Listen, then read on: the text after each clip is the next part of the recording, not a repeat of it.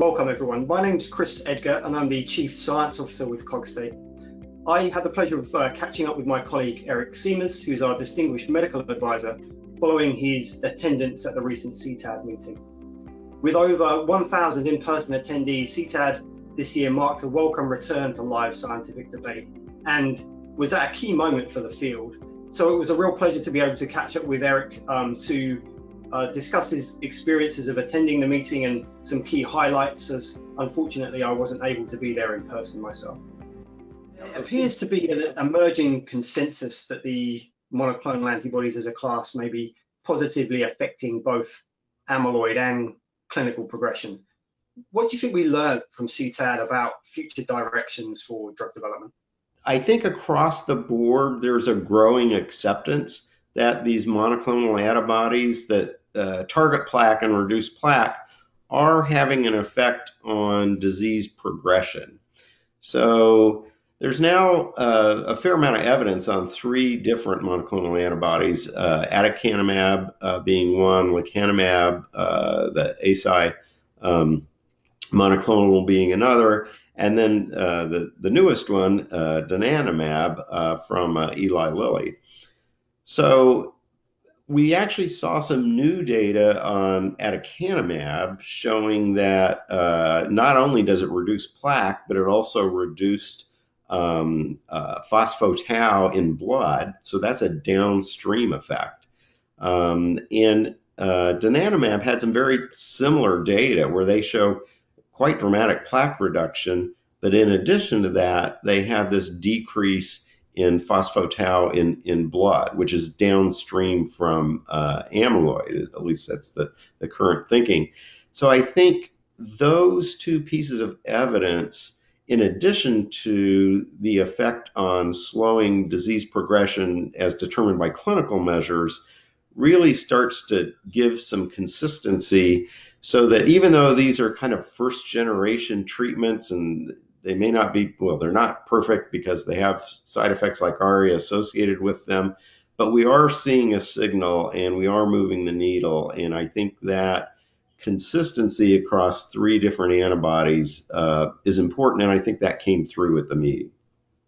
We saw too a number of different study designs presented for planned clinical trials, and within these, Cogstate computerized tests being included as exploratory or secondary outcomes in both the Acumen early phase trial and also the Lilly Trailblazer 3.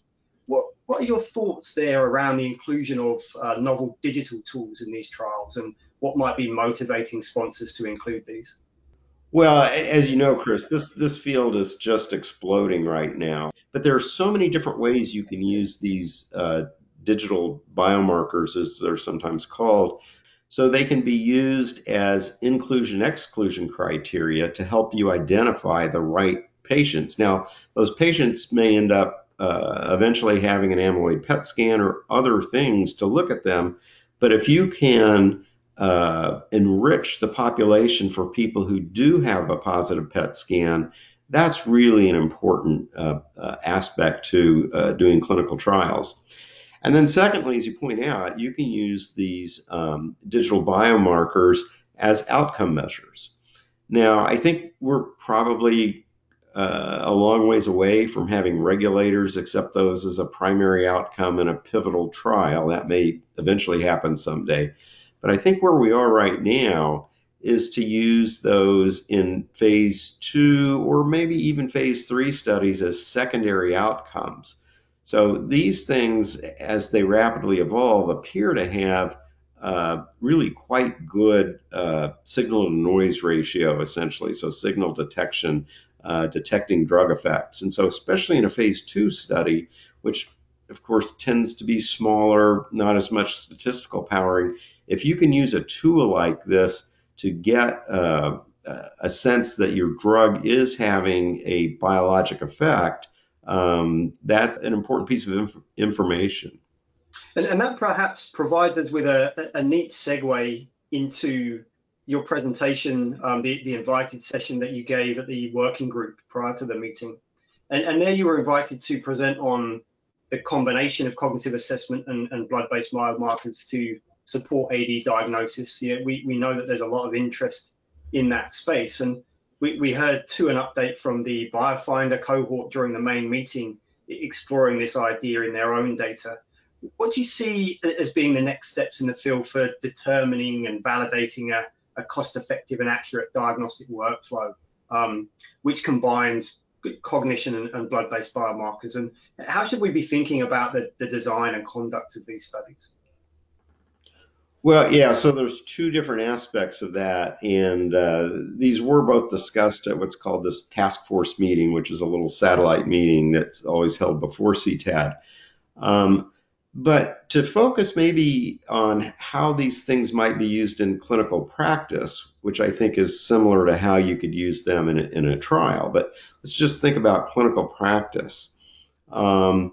It's interesting that people who work on digital biomarkers, typically cognitive tests that are computerized, tend to focus, of course, on what they're doing. People who are working, especially recently, on the blood-based biomarkers get really focused on the blood-based biomarker and maybe just even one of those. But there was a recent publication based on data from the BioFinder study that you brought up, where, and this I don't think should be surprising, is you actually got the best result if you used a blood biomarker in combination with a cognitive test, which obviously could be computerized. So using the two of those together gives you a better result than either one of them individually. So then the question becomes, what's the order? Which one do you do first? How much do they cost? If you have expensive blood tests and an expensive cognitive test, and then you're going to use both of those, that's probably not going to fly with payers worldwide, actually. But I think it's probably more likely that the digital biomarker cognitive tests could be done less expensively.